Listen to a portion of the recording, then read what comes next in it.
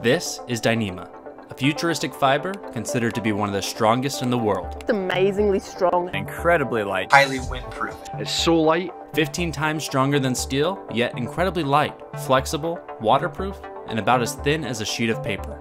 Its uses range from tethering satellites in outer space, to G-force resistant garments used by NASA, to the daredevil flying wingsuits, and has revolutionized the way the backpacking industry thinks about lightweight and durable gear.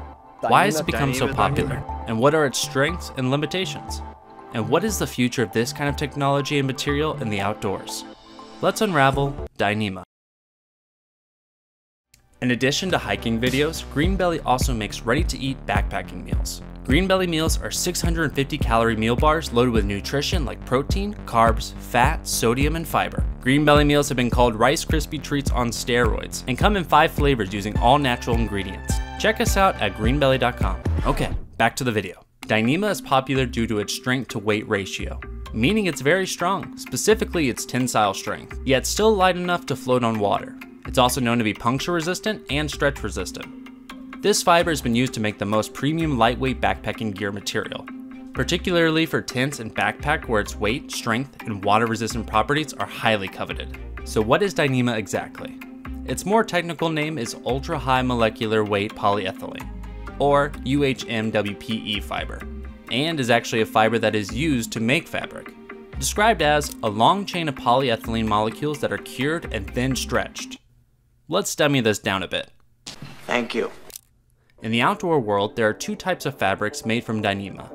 Dyneema composite fabric, or DCF, or Dyneema composite hybrid, or DCH. These are called composite fabrics because they are multi-layer materials. Think of them like a grilled cheese sandwich. DCF is made of a grid of Dyneema fiber, the cheese, sandwiched between 2 sheets of polyester plastic laminate called mylar, the bread, which is then put under heat and pressure into a non-woven laminate, the grill press. DCF is mostly used in tents, tarps, and stuff sacks. DCH is the same as DCF. However, DCH has an additional fabric layered on top, the butter, to protect it from abrasion. This additional layer makes DCH more commonly used in backpacks where abrasions are more common. Okay, so where did this fancy futuristic fiber come from? In 1968, Dr. Albert Pennings accidentally created the fiber while conducting experiments in polymer chemistry for a company called DSM. He happened to be stirring a beaker and noticed these wispy threads forming on the stirring rod. When he tried to stretch them with his hands, he found that he couldn't break them. At the time, DSM had no interest in selling fiber or fabric. It took years of testing, research, and convincing before DSM decided to invest and commercialize it in the late 1970s. DSM was developing literally 1,001 applications.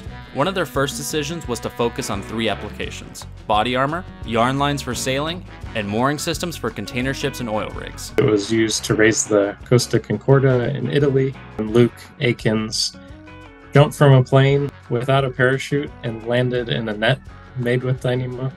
In 1992, they developed this unique sailcloth. This new sail was so light that it could be carried to the boat by 4 people rather than the usual 12. The America Cubed was carried to victory by sails made with the fiber in the 1992 America's Cup sailing race. The press, not knowing what to call it, gave it the name Cuban fiber, sort of named after the America Cube team. Eventually, Cubic Tech Corporation was formed in 2003 to explore non-sailing applications for the material. Word spread about the new material, and some innovative entrepreneurs started wondering about its potential use in backpacking gear. Yeah, the first to use it in backpacking gear would have been Mountain Laurel Designs, Z-Packs.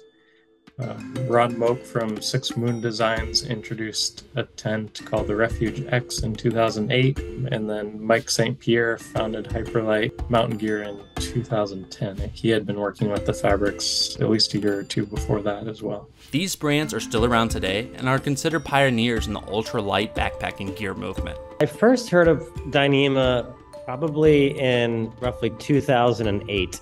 I was looking for a better way of backpacking, really, and came across in a chat room somewhere people talking about Cuban fiber. Very few people actually knew about it. We basically sent products to anyone that was willing to carry them. That year, we were fortunate to find several people that were on the Pacific Crest Trail. And actually, those two guys were the very first guys to finish that trail that year. We had confidence in the materials at that point.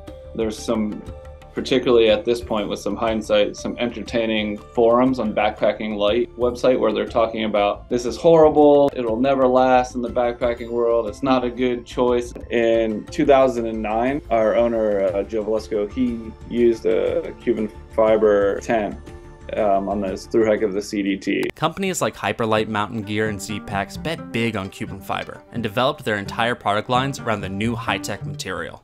And Cuban fiber was a hit. Compared to other alternatives, it could reduce a gear's item weight by ounces, if not whole pounds, and completely repelled water to keep gear dry. Backpackers started buying and the brands grew. Eventually, an entire cottage industry developed around gear using the new magic fabric. And in 2015, Cubic Tech was purchased and rebranded as Dyneema, which is what it is currently known as. In the outdoor world, it's still mainly used for tents, backpacks, and stuff sacks. More applications continue to be tested, like Hyperlight Mountain Gear's rain shell. We've tried just about every application across all the products we sell. We even, a long time ago, messed around looking at a hammock. So this incredibly strong and lightweight material revolutionized a lot of outdoor gear. Is this it though? The material to reign over all other backpacking materials? One ring to rule them all. Well, it's not perfect. There certainly are some drawbacks. Most notably, it is pricey. Like potentially 2 or 3 times as much as a similar gear item. The fiber is made in the USA, and the manufacturing of the Dyneema composite fabrics is in the USA. And the process for it is very manual, so there's high labor costs. And while Dyneema itself is a cut-resistant fiber, the laminate layer that makes DCF repel water and retain its shape is not as strong and can deteriorate over time. Some of these reasons might have contributed to bigger brands like Osprey, REI, and Gregory passing on the material. I think a lot of that has to do with their economic models and pricing models. When you take a costly fabric like that, it really makes the MSRP of the product much more than what a lot of these cottage brands were doing at the time. On that note, let's go over some of the other tent and backpack materials being used. For backpacking tents, other than Dyneema composite fabrics, brands commonly use sil nylon and sil poly.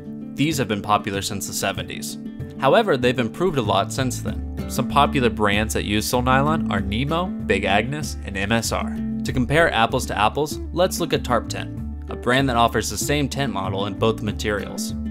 The sil nylon version of the Pro Trail weighs 24 ounces and costs $239, while the DCF version is stronger and weighs a little bit less at 17.5 ounces, but costs more than twice as much at $529. For backpacking packs, other than Dyneema Composite Hybrid, brands have been using materials like Robic, X-Pack, and now recently Ultra. Ultra is a laminate fabric that is 2/3 UHMWPE fibers, which is unbranded Dyneema. According to their test, Ultra is 20% lighter and 4 times more abrasion resistance than standalone Dyneema composite fabrics. Those have ridiculous durability metrics, so they're going to look really, really good on paper. Yeah, it's also a little bit cheaper. It's not manufactured in the US. It's like if you can save 25% of the weight somehow and still make it as durable, like that's what we're going to go to, because it's all about how light can we get our stuff while still achieving the function. The competition for the best backpacking material has heated up. All of these fabrics seem to have their place though, depending on the needs and the wants of the brands and customers using them. I don't think that either one of them is taking the other one over or beating it. It's just there are different gaps to fill, and as we go along, I think that you'll see other innovations in the same vein. Dyneema is still being used by lightweight adventurers across the globe. Long distance through hikes like the Pacific Crest Trail to climbing Mount Everest to jumping out of planes, with more uses still being discovered. We are continuing to work on product improvements, so I think expect to see something in the next year or two. A big thanks to Dyneema, Z-Packs, Hyperlight Mountain Gear, ULA Equipment, and Ripstop by the Roll for their help making this video. If you liked this video and want to see more hiking videos like it, we really appreciate a like and for you to subscribe to our channel. Safe hiking!